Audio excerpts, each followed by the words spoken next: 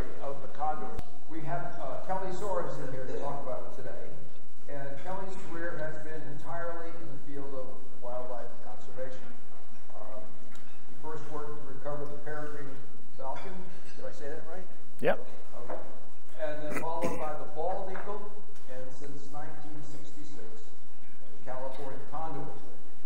He has a BS degree in wildlife and fisheries management from West Virginia University, and he's got a master's in public administration from Golden State University. And Kelly has been the executive director of the Ventana Wildlife Society since 2003. So with that, here's Kelly. Thank you, Chuck.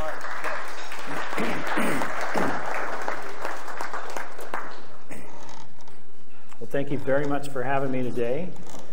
And if by chance I could do this, right? Just checking. Okay, good. If I get antsy and want to move around, I'm going to do that. Anyway, thanks again for having me. As Chuck mentioned, I've been focused on wildlife conservation my whole entire career. When I was growing up in West Virginia University, I started out in the engineering program, and I took one look at Fortran, and I said, nope, I'm going to be a wildlife biologist instead. And it's been a difficult path, I'll tell you that. There's not a whole lot of opportunity.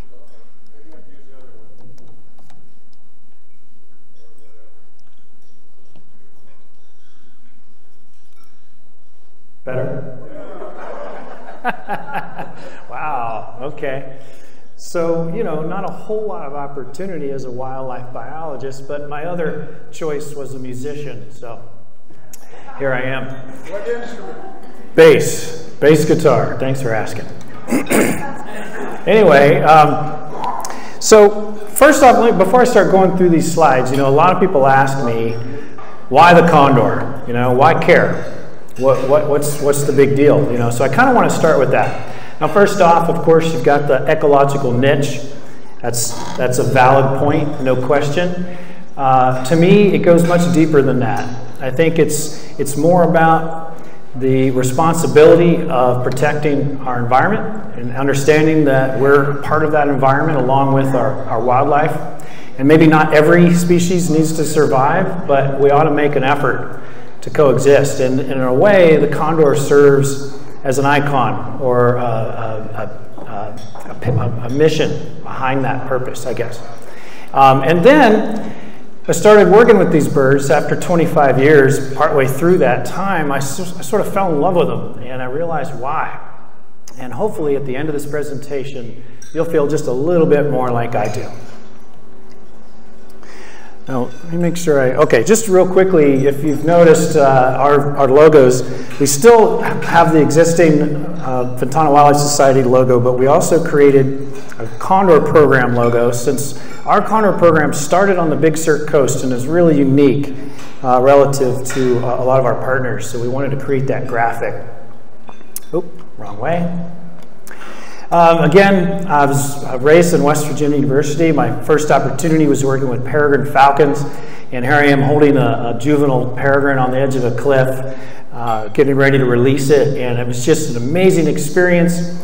Peregrines were really easy. You let them go at a young age. Within weeks, they're killing food on their own, and they're off and doing great. So it was a wonderful opportunity to get a start in the recovery of wildlife. By that time, the peregrine was already on the comeback because DDT, which was the pesticide used for many, many years, unfortunately caused eggshell thinning in peregrines and a lot of other birds. So much so that for a period of time, many birds couldn't simply reproduce. So their numbers drastically declined, and the peregrine falcon almost went extinct as a result of it.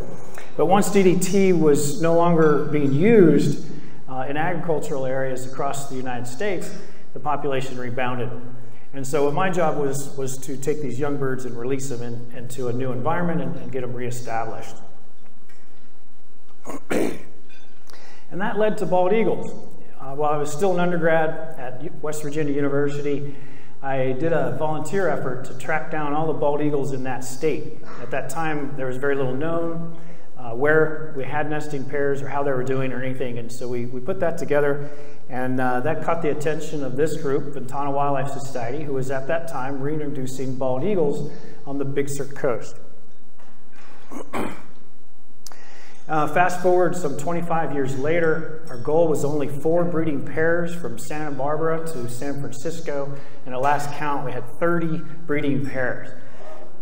And you can see just by these dots on the map, they're just scattered all over Central California. The Big Sur release site was an excellent place to get them started. It was an entry point. Ironically, none of them breed on the Big Sur coast. They like inland reservoirs, all those reservoirs that were built in the 50s and 60s that produce water for our ag, also wonderful habitats for bald eagles. So the species has rebounded dramatically. So, you know, here I am, I'm a young man, I'm thinking, yeah, I'm batting 1,000 here, I've got a peregrine falcon under my belt, I got bald eagles under my belt. And then we had an offer to reintroduce California condors, and I was like, oh, wow, okay, that's going to be a little bit more challenging. And again, 25 years later, here I am. And we're not done by any stretch of the imagination. We still have a long way to go, and I'll explain a little bit more about that. The Condor program has many, many partners. It's led by the U.S. Fish and Wildlife Service. That's who permits our work. But really, on the ground, boots, on the boots kind of work that we do is what's leading this effort. Condors are now found in 4 different locations. The very first release was in Southern California. We got started right after that in Big Sur in Central California. And then the Arizona population was started by another nonprofit called the Peregrine Fund, different than ours. And then Baja, Mexico got started when San Diego Zoo and the Mexican government began releasing condors in Baja. And then what you might have seen in the news recently, a brand new release site in Northern California in collaboration with the Yurok tribe and the National Park Service. I haven't updated my map, but that's the newest location. So condors are now starting to be seen across the landscape, but the underlying problems that brought them to near extinction are still in need of being dealt with. But let me get into a little bit more about these birds. Okay, they're a very long-lived species. Hold on, I got ahead of myself. That's just a little bit more of the history I think I already talked about. Yeah, that's the slide. So condors they're highly social. They do almost everything together except breeding, and even in breeding, sometimes we found that pairs will actually form into trios, where trios will participate in breeding. We think that's really kind of an act of cooperative behavior. But they're extremely social. They roost overnight together in large groups. They feed together. They're as social as wolves and primates. It's really fascinating because you wouldn't think of that when you first take a look at these birds. They're long-lived, probably can live over 60 in the wild, maybe longer. We know in captivity we have a condor that's approaching 62, I think. So we know they live a long time. That works well for species like them. If they live a long time, then it demands a low fatality rate. So it's kind of like humans, actually. They reproduce more quickly than we do. And humans, you know, we have what, almost 8 billion people on this planet. So clearly it's not a reproductive issue that brought these birds to near extinction. And it was just it was just too much mortality. The population just could not keep up. They were dying at excessive rates, 25% per year in the 1980s when they were being brought into captivity. So that's why they were all brought into captivity. These are long-lived birds. They reproduce slowly, but if you don't have fatality in the way, they do great, kind of like people.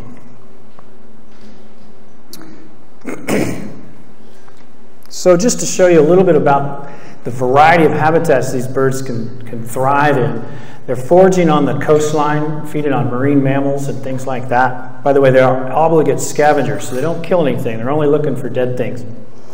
And then they can go inland and just a matter of hours and be in beautiful cattle country where, you know, there's tons and tons of foraging opportunities, whether it's non-game animals like ground squirrels or coyotes or game animals or occasional livestock that would unfortunately pass.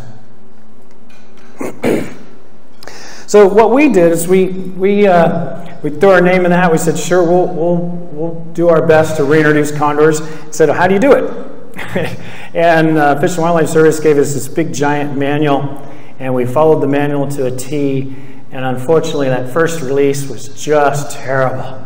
These birds were not socialized the way they needed to be. They did not recognize themselves as themselves. They were essentially imprinted on people. They were not imprinted on themselves. And one of them was even released and seen down in the office building at Post Ranch.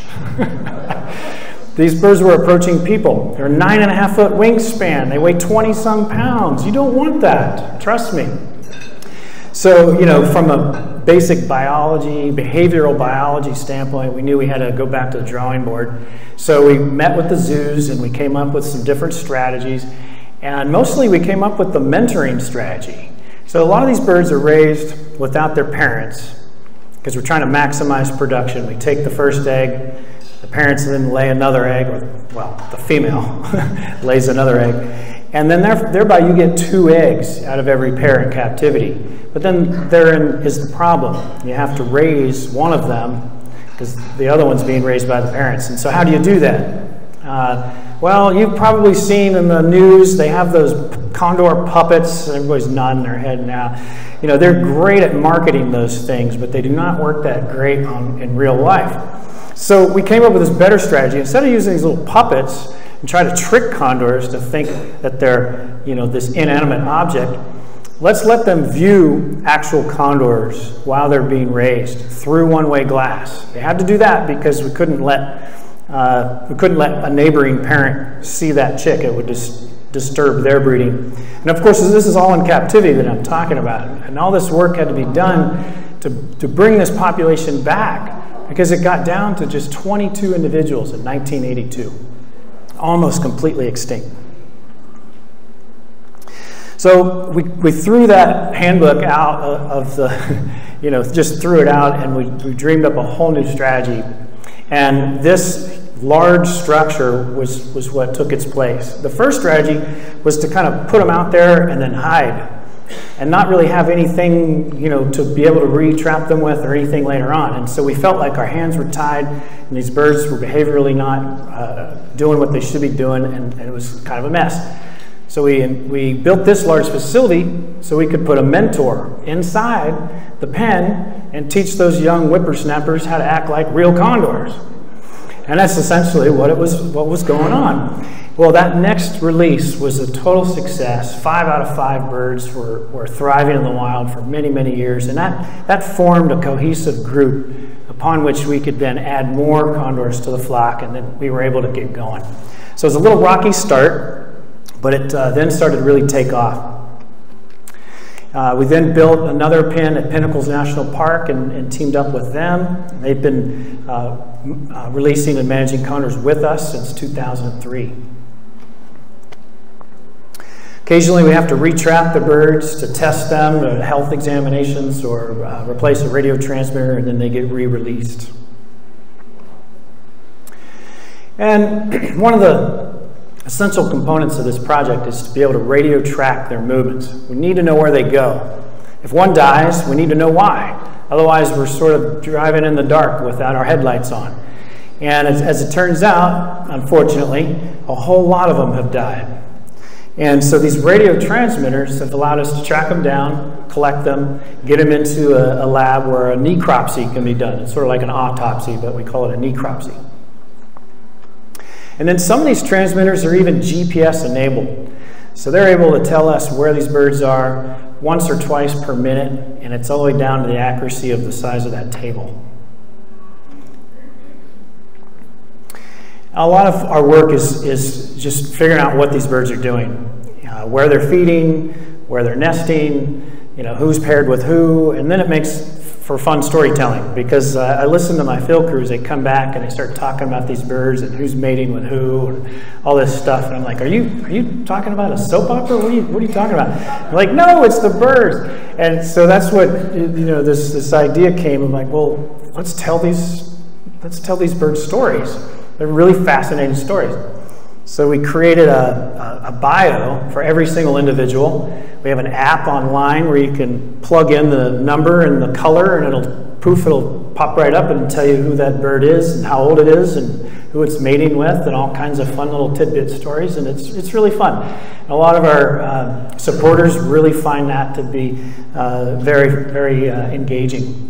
So then on top of that, we started telling stories and video and social media and so on. And one of those key stories I'll get to here in a bit. Now, when Condors first started finding food on their own in the Big Sur coast, it was almost always California sea lions.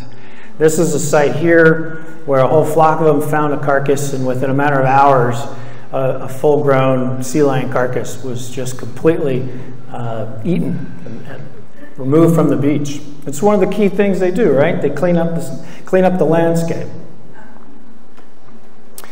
Now, in 2006, we documented the first whale feeding, and we went back in the literature and tried to figure out when that was recorded previously, and it might be 400 years of a gap between the time condors fed on whales, because when the last remnant wild population was barely surviving in the 1980s, they were only surviving in Southern California. So for a long, long period of time, they had no access to the coast. Once we started reintroducing condors to the coast, it bridged that gap, and they started feeding in marine ecosystems again. And so here they are feeding on a dead whale carcass. Now, of course, we don't want to see dead whales, but when a dead whale does wash up, it'll feed the whole scavenger community for months. Of course, condors are not too picky. It just needs to be dead. So they're feeding on deer, ground squirrels, coyotes. I mentioned marine mammals. That could range anywhere from a gray whale all the way down to a sea otter in size, porpoise, dolphin, you name it. They do not tend to feed on birds. I guess that's sort of code of ethics. I don't know, but they will eat fish if they find salmon runs have been known to be quite good for them in the past. But mostly they're feeding on dead mammals. So anyway, that's a little bit about them. And of course, they're beautiful, right? I mean, they're just absolutely gorgeous, right? Okay, maybe not. But get to know their personalities. I trust you. You're going to start to overlook those looks. It's like the Beauty and the Beast. You're like at the beginning of the movie, you're thinking, boy, this guy's hideous. By the end, you're like, I love this guy. So it's kind of like condors. Well, they like to nest in really out-of-the-way places. This is probably the most difficult nest we ever entered. For a period of time, we were climbing into condor nests to do a lot of research. We were worried about DDT that I was telling you about earlier. Thankfully, even though it is still in the environment, it is not causing eggshell thinning in condors to a point where we're worried about it. But we studied it, and we can check it off the box. This nest was 180 feet up in a redwood tree. Condors like to nest in cavities, and they like to get as far away from people as possible. They also nest in cliffs, and this cliff site, a little bit more inland compared to that Big Sur redwood nest, is also a favorite. About 50% are in cliff nests, and 50% are in redwood trees. So I mentioned we studied DDT. We were really worried about it at first. The birds that feed primarily on California sea lions, ironically, because sea lions have the highest level of DDE, which is the metabolite. That's what actually causes thinning of eggshells.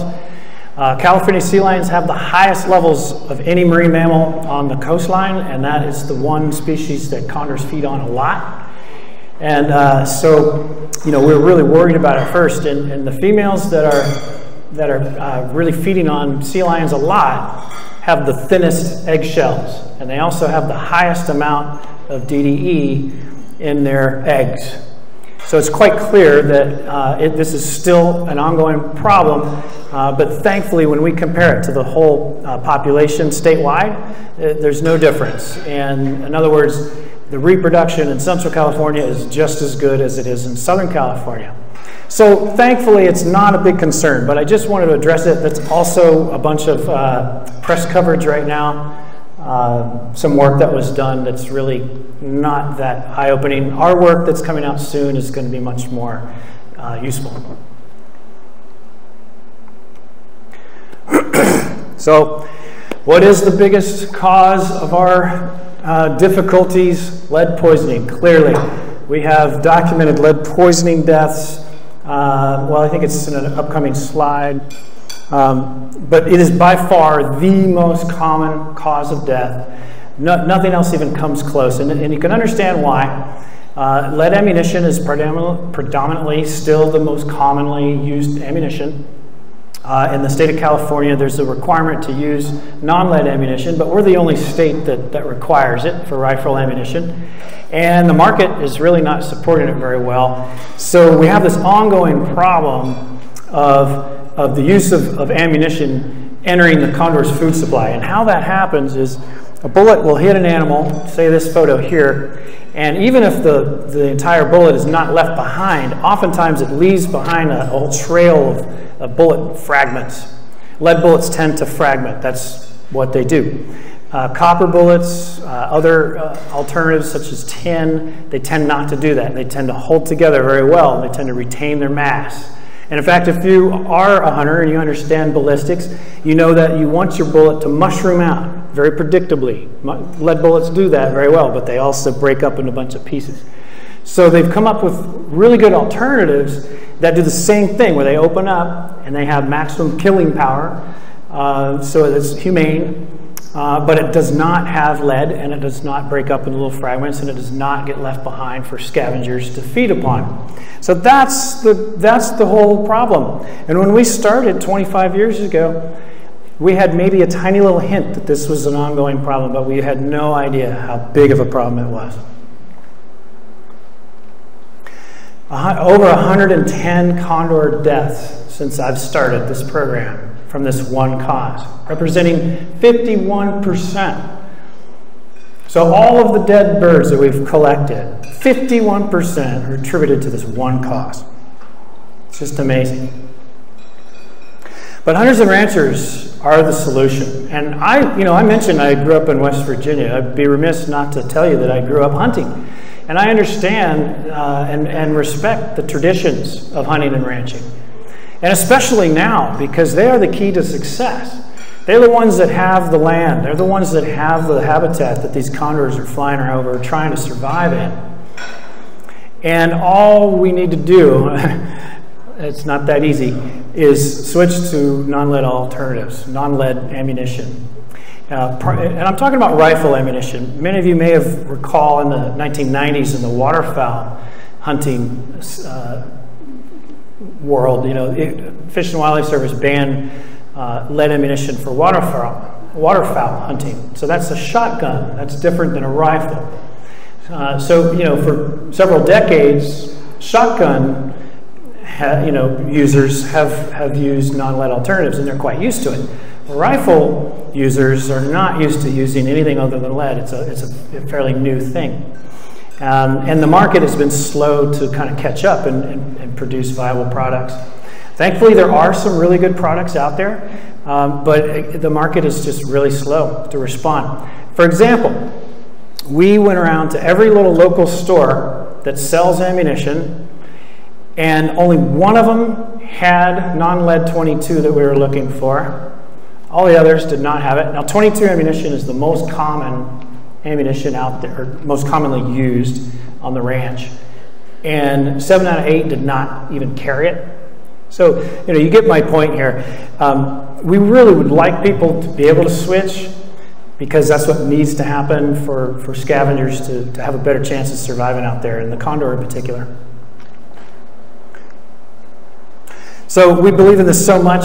10 years ago, we became a licensed ammunition vendor.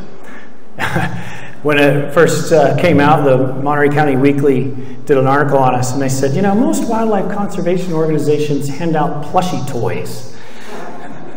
Not Ventana Wildlife Society. Well, actually, we do. But no, we realized, we needed to put our money where our mouth was, so to speak. And it's not just lip service, that we really do want to help people switch So we became a licensed ammunition vendor. We started distributing ammunition. We could ship it directly to their home. We would figure out where the birds were moving, and then we would redirect the ammunition to wherever the condors are. We were just being as strategic as we possibly could. Things were starting to go pretty well. Then the Safety for All Act was passed, which requires ammunition to be purchased in person. And that just made everything so much harder. And then COVID hit, and you hear a lot about supply chain problems. Well, in ammunition, there's the same issue. And so for a long, long period of time, really important, commonly used calibers were just unavailable. Non-lead was just not available. So, you know, it's sort of understandable then that this problem would continue to persist. Now, I'll just go quickly here because I don't know how much time I have, but normally lead poisoning is our biggest problem. In fact, if we look at where condors were, all populations combined, there were only about 300 and some alive last year, and 13 of them died from lead poisoning. The year before that, 12. So it's you know, it sounds like small numbers, but the whole population is small. You know, so you gotta keep that in mind. But normally it's just lead poisoning, and in 2020 we had an arsonist who was just convicted recently start a wildfire completely unrelated to our project, and interrupt you for a second. Yeah. Could the owner of a blue Prius that's parked in a handicap space out here move that car? We can't get an RV that needs to go in, and he can't negotiate past you. Thank you. Thanks.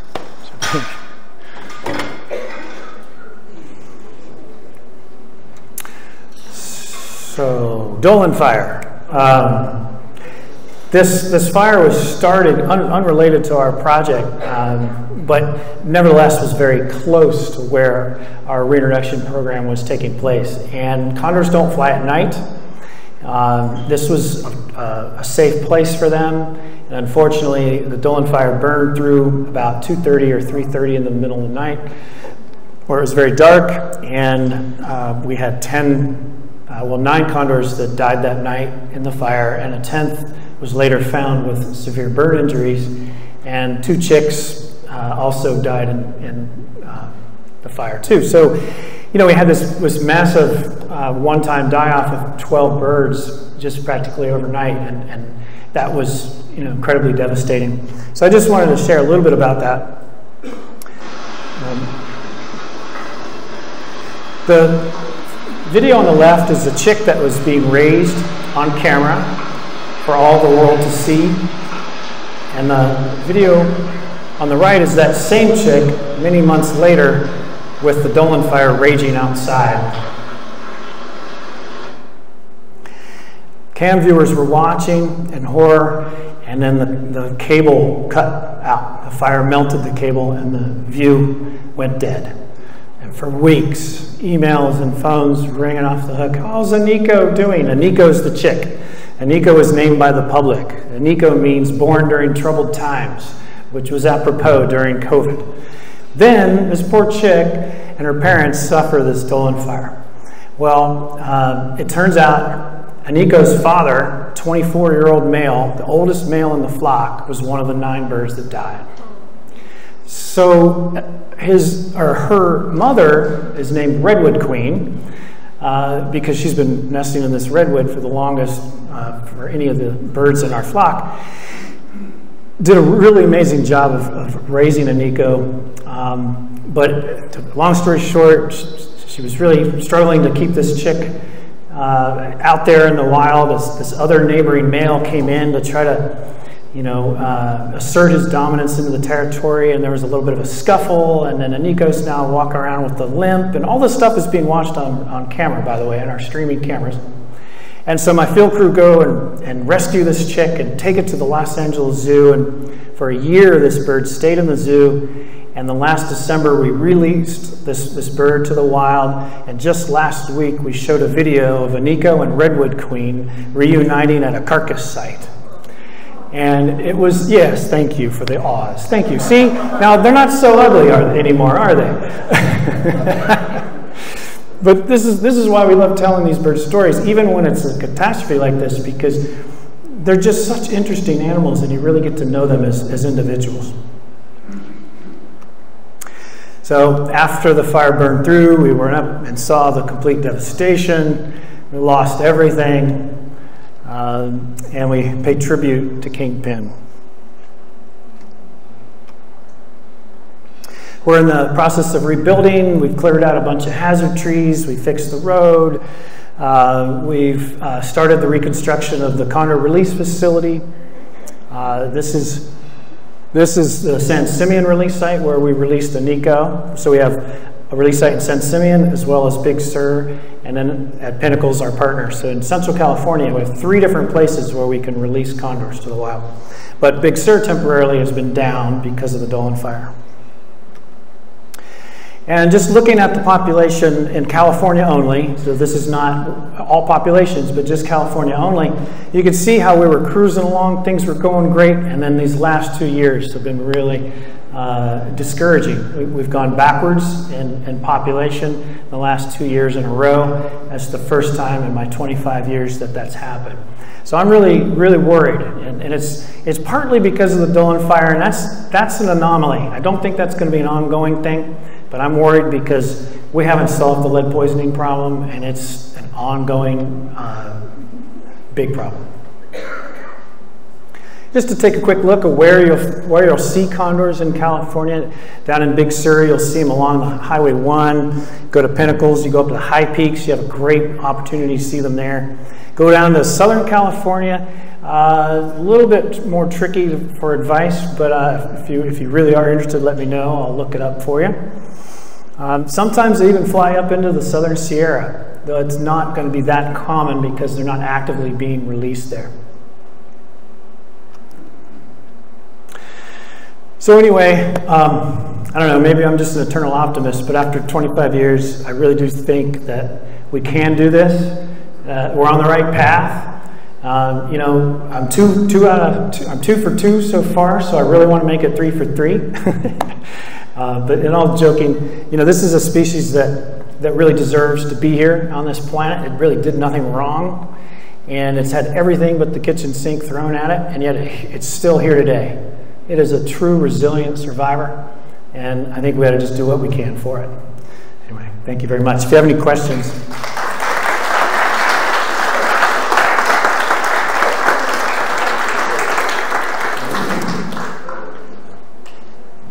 If you have any questions, raise your hand and I'll bring the microphone to you.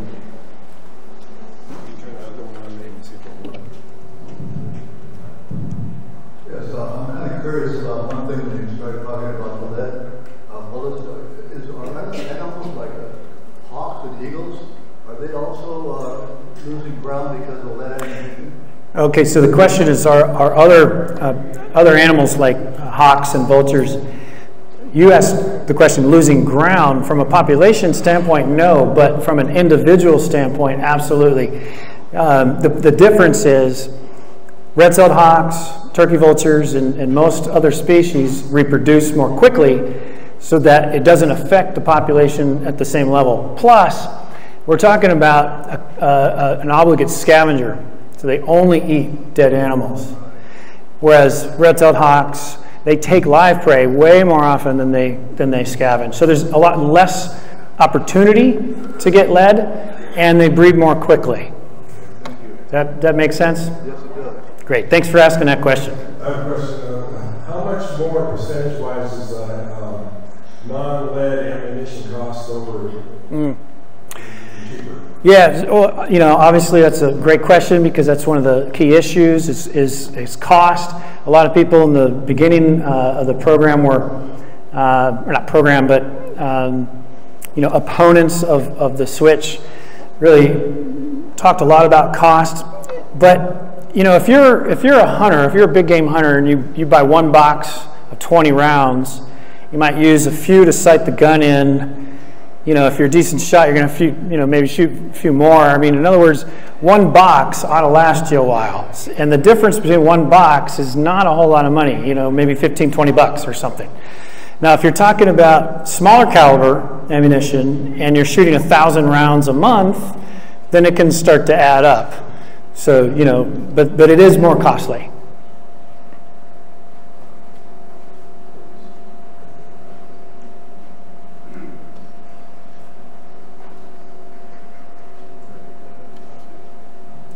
The population of the Andean Condors, is it having a similar problem, and is there anything comparable there? Yeah. Yeah, so the question is the Andean condor in South America. A lot of people ask if they're the same species. By the way, they're definitely not. They're somewhat related. They're both New World vultures, but they're not the same species. Andean condors are a little bit bigger. And in South America, it depends on where, to get to your question. In some places, their population is doing very well. Other places, they're declining.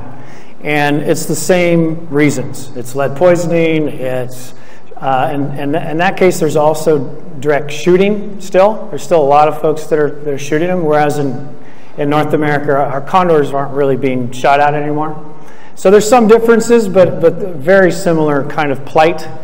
The good news is in South America, though, there's a lot more of them, and there's a lot more opportunity to protect them before they get to nearly extinct. Back.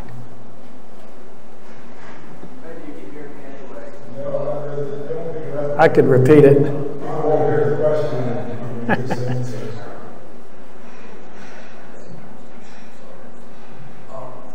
You know, what about all our wildlife societies and their lobbying efforts? Why can't we at least get all the ammunition that's to be sold in California going to copper or tin and just ban use of lead, just like we ban lead in gasoline?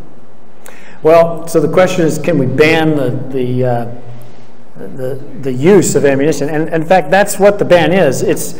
But maybe you're going at banning the sale. A lot of people think that the ban is the ban on the sale, but it's not. It's a ban on the use. So you can still buy lead ammunition. That's a Second Amendment right to protect ourselves and so on. So you're still able to buy it. And I remember that was the big argument. You know, it's like, no, you can't ban the sale. Just the use. So that's the current state of the statute, is a ban on the use. Thank you. Well, Kelly, we really thank you very much for sharing with us. And there's more information available. So you want to mention about the brochures? Yeah, I've always find there's a few people who are really interested. So if you're one of those folks, please come up and take one of my annual reports from last year. Yeah. Thank you very much for having me.